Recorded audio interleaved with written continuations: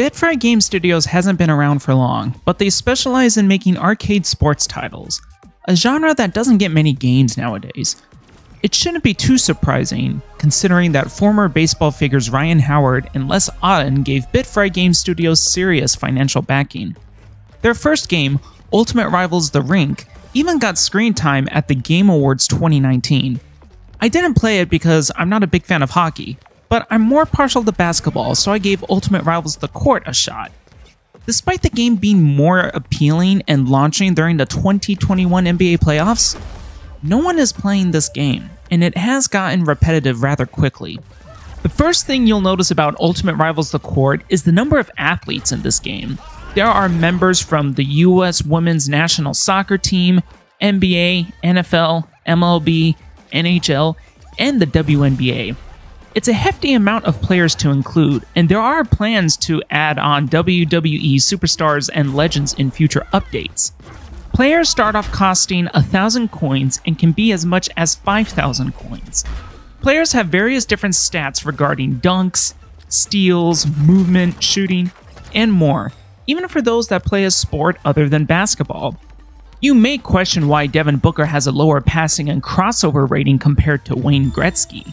But the appeal isn't with the numbers game, and more with seeing athletes like Jose Altuve dunk a basketball with a baseball bat. Coins can be earned by completing daily and weekly challenges, such as hitting a certain number of points with a player, winning games, making a number of three-pointers, and more. You can also get new players by completing a gauntlet challenge, which nets you with a free player if you can win every single match in the gauntlet. Other modes include quick play, training, and multiplayer matchmaking or local play. Unfortunately, there isn't much of a player base for Ultimate Rivals The Court, and trying to matchmake games a month after release is a futile effort. No one is playing this game online. The only meaningful way to make progression and unlock more of the roster is to play through the gauntlet, and the gauntlet is just too easy. Ultimate Rivals The Court plays well enough.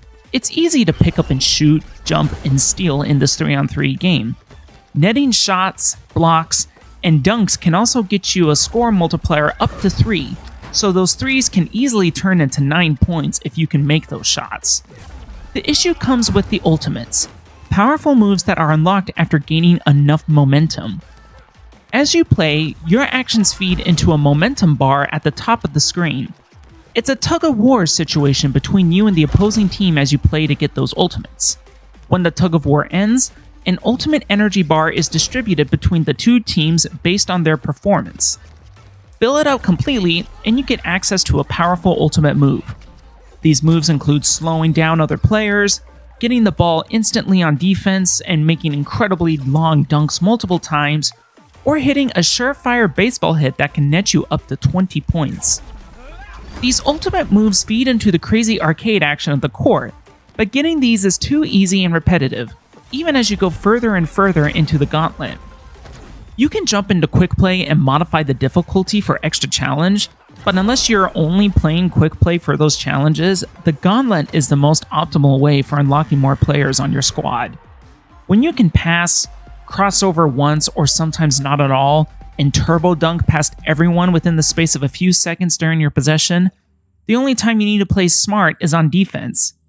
Even then, I never felt like I was making truly great defensive plays, as I would jump and block during every scoring opportunity until I got the ball back, making a breakaway score, rinse, and repeat.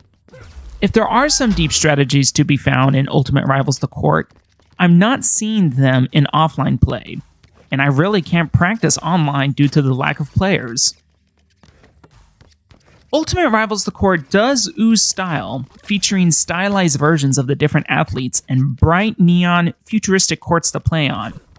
It can get visually messy at times, especially when trying to initiate a steal when your squad has surrounded a player and you need to figure out which player is closest to the ball to make a steal. The courts don't quite get the same treatment as the athletes do, with Times Square and Cape Canaveral looking like a mishmash of angular, futuristic buildings. That shuttle won't take off at the end of the match, for example, and the training court doesn't have any music at all while you're playing on it. It's not that the courts need to have a gimmick or play differently from one another, but they do suffer from a lack of personality and character. A single element that identifies the stage isn't quite enough. Apple Arcade players don't have a large pool of quality sports games to play on the service, and Ultimate Rivals The Court lies somewhere in the lower middle of the pack. It's better than 2K's basketball game, and it does have more lasting appeal than smaller experiences like Big Time Sports. What drags The Court down to a 2 out of 5 is the low player base and simplistic gameplay. It's great for a pick-up-and-play arcade experience, but that experience diminishes when there is no one else to bring your squad against. There's also not enough offline offerings to switch things up from the Gauntlet and Quick Play options. The only thing that will possibly keep players glued are upcoming additions to the roster and unlocking more players to add to their squads. Given the state of the multiplayer, I don't think Apple Arcade users are showing up to The Court and are playing something else.